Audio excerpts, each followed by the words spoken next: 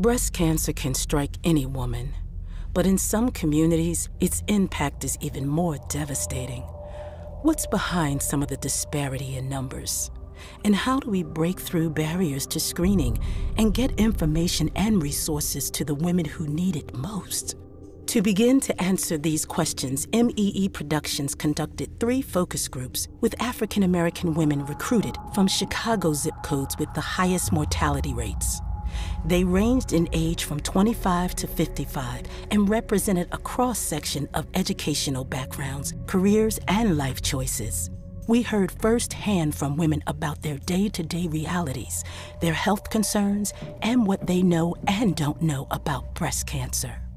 To be successful at community activation, you must start by listening to and understanding the issues and worldview of women of color.